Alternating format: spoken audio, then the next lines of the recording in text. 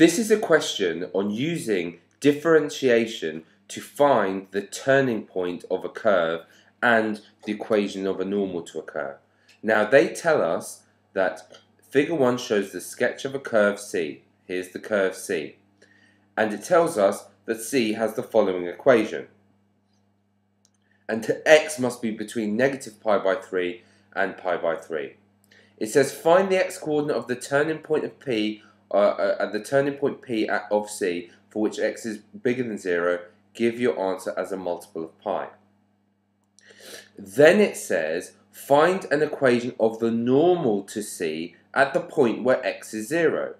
Now, just to make this very clear, part A and B have got nothing to do with each other. Now, many students get stuck on part A and then leave part B out. Part B has nothing to do with part A. The normal to the curve when x is 0, well, the normal to the curve when x is 0 would look something like that. That's where x is 0. And you want to find the equation of the normal of that curve. Well, you can clearly see, and you can later check, that when x is 0, y is 0.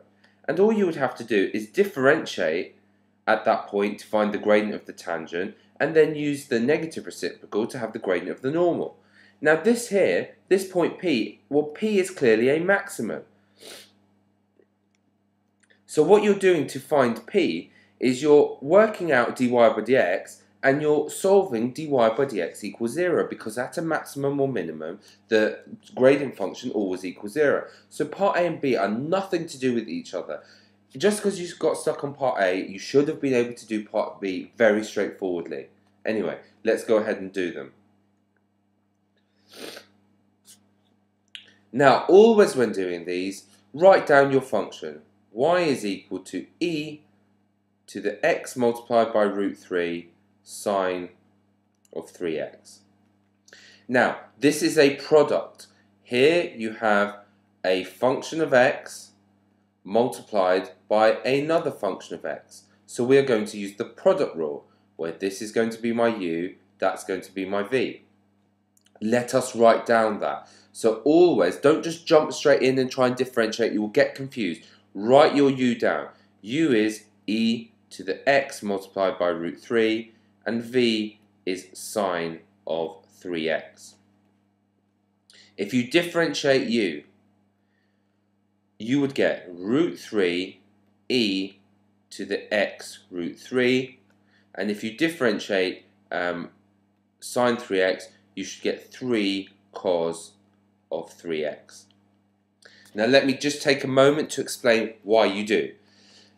You should know if you have a function y is equal to e to some function of x, then the differential dy by dx is always you differentiate the exponent f dashed x and you keep e to the f of x as it is. It is not what some students do, something like bring down the f of x, e to the f of x, take away 1. That is a polynomial. The function e to the x or e to the f of x is a very special function. You differentiate the exponent and you multiply it by the original function e to the f of x. Hence the differential of x root 3, well, root 3 is just a number, so the differential of x times root 3 is just root 3, and then you keep e to the x root 3.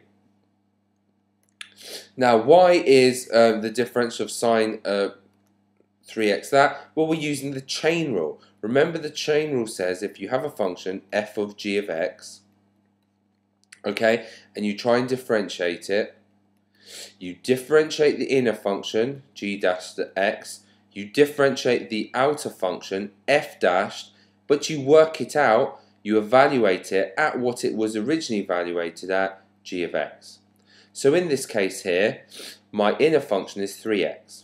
So dy by dx, the differential of 3x is 3. The differential of sine is cos, but I work it out, or I evaluate it at the original expression it was evaluated at, 3x. Hence why I got those. Next step, state what you are doing, okay? dy by dx, state the product rule, because people got that wrong. It's uv dashed plus vu dashed, okay? And let's substitute into that. So uv dash would be that times that. Okay, this times this. Now I'm going to bring the 3 out the front. 3 e to the root x root 3 cos of 3x plus this multiplied by this. So root 3 e to the x root 3 sine of 3x. Okay, so let's keep going with this. Well, what I could do here is I could factorize out the e root 3x. It's a factor of both. So x root 3, and we would have 3 cos 3x plus root 3 sine 3x. Okay, and that there is our differential. Now we want to find, let's look very clearly, the x-coordinate of the turning point. Now you need to state for a mark that at a turning point, you know that dy by dx equals 0. So let's continue. We have an expression for dy by dx, is this here. For a mark, let's make that equal 0. So I'm going to move to a new page. Dy by dx is that. At a turning point, dy by dx is 0. So we are trying to solve 0 is e to the x root 3, 3 cos of 3x plus root 3 sine of 3x. Okay?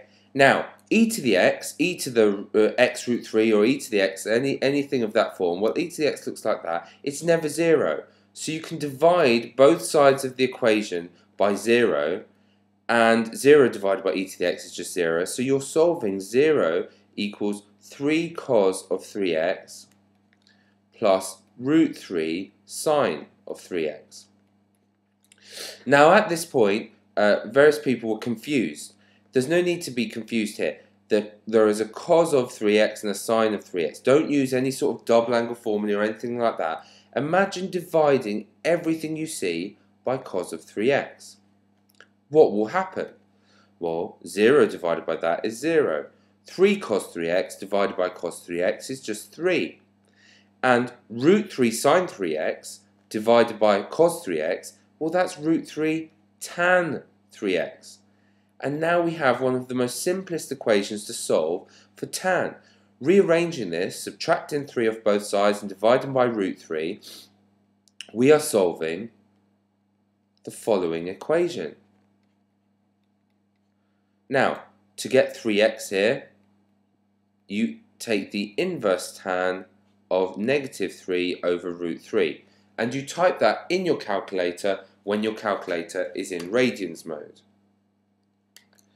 So doing that, the inverse tan of negative 3 over root 3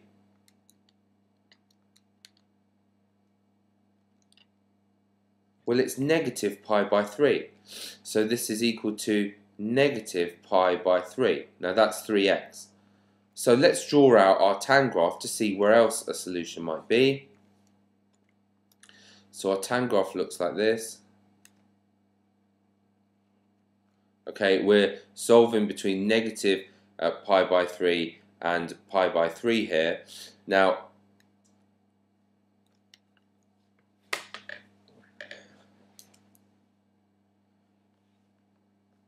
so let's just extend the page there. That should have said 3x was equal to that. So here's one of the solutions here, and that's negative pi by 3.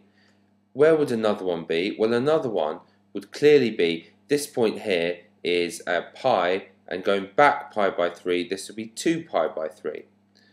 Now, why are we ignoring this one? Our range is between here. Well, we want to find the x-coordinate of the turning point where x is 0. We want to find the smallest turning point when x is 0. When x is bigger than 0. So we care about this one here. So therefore, 3x must be 2 pi by 3. That's the first positive solution. So what's x? If you divide both sides by 3, it would be 2 pi by 9. Okay, and it's and that is how you do this question here. Okay, next question, next part we have the following, and we're asked to find the equation of the normal to the curve at x is 0. Well, look at the curve. When x is 0, from the picture, it's pretty clear that y is 0, although we should check that. And if we want to find the equation of the normal to the curve, that is what we're trying to find the equation of. So we're going to differentiate. We're going to find the equation of the tangent to the curve and use that to get, the gradient of the tangent of the curve, and we're going to get the gradient of the normal to the curve. Now, what was the curve? The curve was y is equal to e to the x root 3 sine of 3x. Now, when x is equal to 0, y is equal to, this is very straightforward, e to the 0 sine of 0, which is 0. So when x is 0, y is 0, as we expected from the picture. Now let's work out the equation of the tangent to the curve. Well, we have previously worked out that dy by dx, we said from the previous working, dy by dx was this expression here. Or we could even just use this one. So it's 3e to the x root 3. So it's 3e to the x root 3 cos 3x plus root 3 e to the x root 3 sine 3x. Okay? Now, we want to work out the gradient of the tangent when x is 0. So all you're going to do is dy by dx for x is equal to 0. You're going to substitute 0 in here. Well, if you substitute 0 in here, sine of 0 is 0, so that goes. And if you substitute 0 in here, you get 3. So that is the gradient of the tangent. So therefore the gradient of the normal is the negative reciprocal, so it's negative a third. And you're going to use y subtract y1 is mx subtract x1. You're going to use that equation, and we know that x1, y1, point on the curve, well, we've already got that is 0, 0. So y subtract 0 is negative a third x subtract 0, or simplifying, y is negative a third x. And they are very straightforward marks, which you did not need really part A to do at all. You could have also used your calculator to solve this here.